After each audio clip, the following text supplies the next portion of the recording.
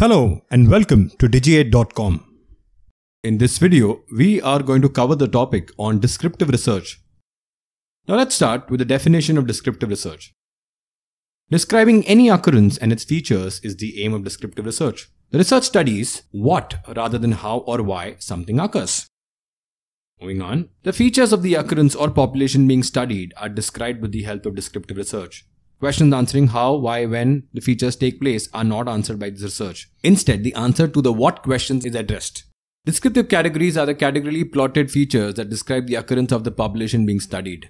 The classification of science involving descriptive research is called descriptive science. It includes classifying, explaining, noticing, and recording occurrences. Moving on to the characteristics of descriptive research. First, qualitative. A research problem can be accurately described with the help of qualitative research technique.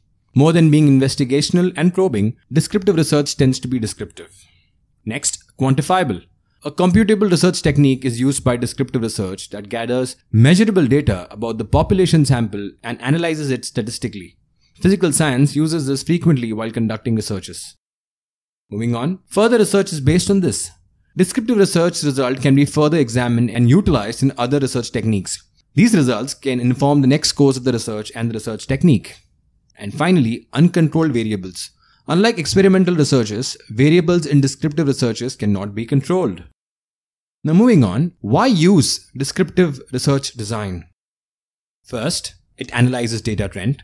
Second, determines the subject features who's being studied. Third, verifies existing circumstances where the event takes place. Fourth, takes place over time. And finally, there is some sort of differentiation and comparison that can be done. Moving on to the disadvantages of descriptive research.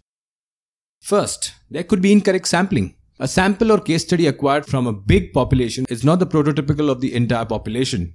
Next, restricted scope. The scope of descriptive research is restricted since no light is thrown on the reason, as in the why aspect of occurrences, but is focused on what the phenomenon is. And finally, the issue of response and non-response bias. In cases where questions seems to be confidential for the subjects being studied, they either answer incorrectly or do not answer at all. Personal biases of researchers towards the subject being studied may affect the result of the study. Looking at the data collection methods in descriptive research.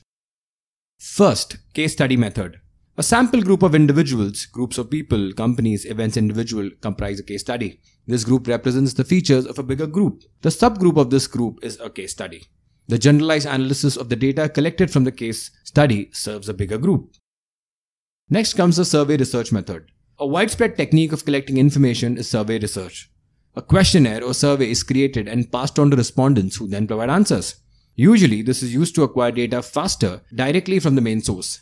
Detailed qualitative and quantitative research is conducted simultaneously.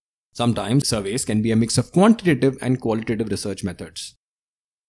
And finally, observational method. The observational technique enables researchers to gather information based on the perspectives of the respondents' features and behavior. The respondents have no direct input in this. Social science research fields, especially psychology and market research, use this technique very frequently. Statistical data is gathered objectively in quantitative observation, and the characteristics instead of quantities are recorded in qualitative observation. Here the observations are made and recorded from afar by researchers and conclusions are drawn accordingly. And finally, let's look at some examples of descriptive research. For instance, change in Japanese tourism over the past 25 years. Or major differences between food preference of Asians and the British. Or it could also be which is the most preferred music genre among senior citizens. Or how prominent are cardiovascular diseases amongst teenagers. So that's it folks, this brings an end to the topic on descriptive research. These are some of the sources and links referred to for the content in the video. Thank you and see you in the next video.